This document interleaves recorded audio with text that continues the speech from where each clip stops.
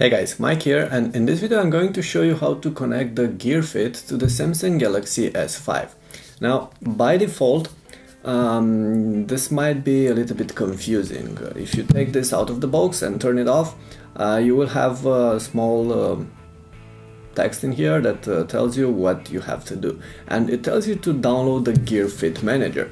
Then get the phone and like you usually do, you go in and search for the Gear Fit Manager in the Google Play Store, but I wasn't able to find any Gear Fit Manager. So what you need to know is that the Gear Fit Manager is available in the Samsung apps. So in the app drawer you have this Samsung apps, and in here you can search for Gear Fit Manager, and then you'll be able to find the application and download it. It's free, of course. Accept and download. Wait for it to be downloaded. Okay, so there we go. Press open,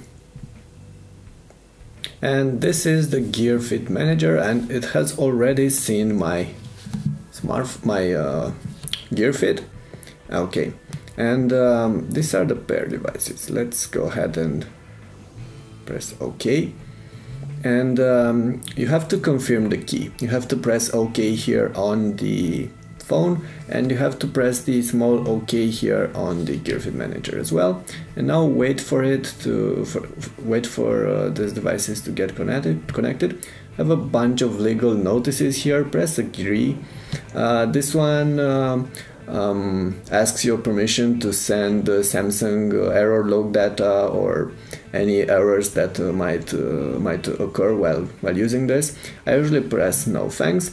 I understand and agree to the terms and press finish. Okay, and this is a small introduction to Gear Fit.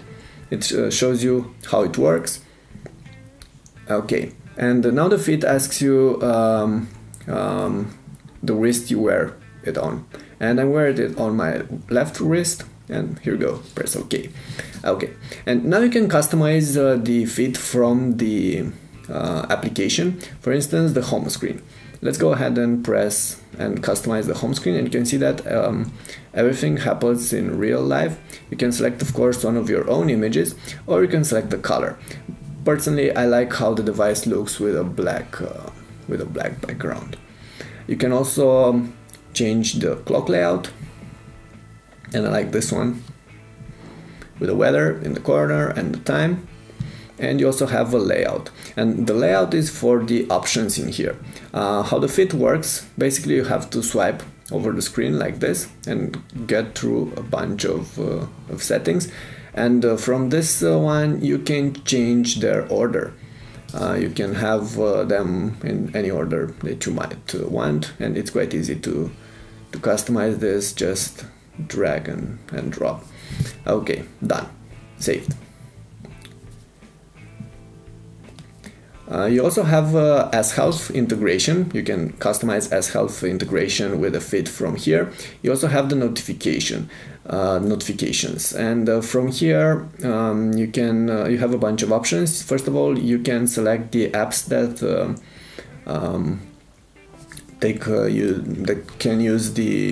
will send the notifications to the Fit. For instance, I want to have Gmail. Where's Gmail? Okay, Gmail. I want to have Gmail in here. I also want to have Twitter, and I want to have Facebook as well, if I can find it. Facebook. And you have the incoming calls, alarm, missed calls, messages as well.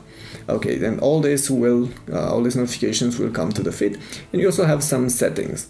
Auto lock. You have a wake up gesture. You can turn it on or off.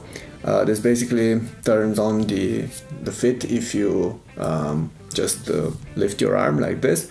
Personally, I don't really like this gesture. Auto lock, which locks the screen's phone when you lock the Fit. Double pressing power key gives you the option to launch a particular application, and so on.